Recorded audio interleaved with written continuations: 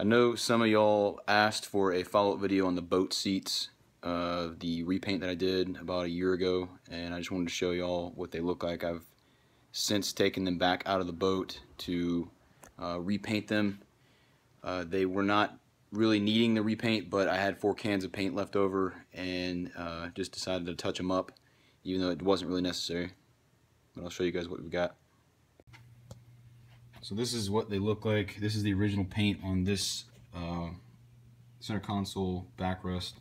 You can see where there's a little bit of dirt and stuff on the bottom. That's about all that was there. I cleaned it up and then just wanted to show you that it's still in very, very good shape. Still bright white. No tears in the vinyl that I painted on. And these ones I repainted today just to touch them up. I got them in the house right now so they will dry out in the air-conditioned 77 degrees is what we keep the house at. So anyways, looking pretty good. I'm gonna, I got 3 cans left. I'm gonna keep spraying them until this stuff is done, and this is gonna be the final paint before I get new seats, hopefully next year. So this is what they look like. Cracks are all still full, but I'm gonna try to cover those up again.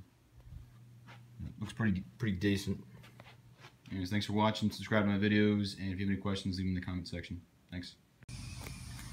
So I've continued to layer the vinyl spray on, and y'all can see that the cracks are definitely filling and sealing. Now there's a little bit of texture to it where you can see where I'm going to have to keep filling. I've got 1 more can of this stuff left. It's the same Rust-Oleum vinyl that I bought last year. I had 4 cans left in the garage. But this is just a fresh coat. It still needs to flash off and dry, but the cracks are gone at the top of the seat, other than just a little bit you can see there. It's still got a little bit of a, cracks are gone, but there's a little texture to it. But I'm just gonna keep layering on until this stuff's all gone, and we'll see what the finished product looks like. Still cheaper than buying new seats.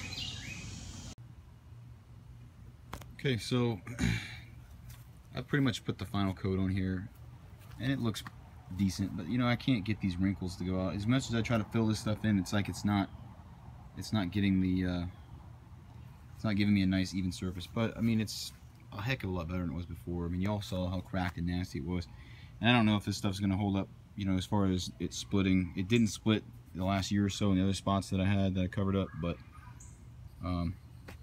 it looks pretty decent. So we'll get another year out of it.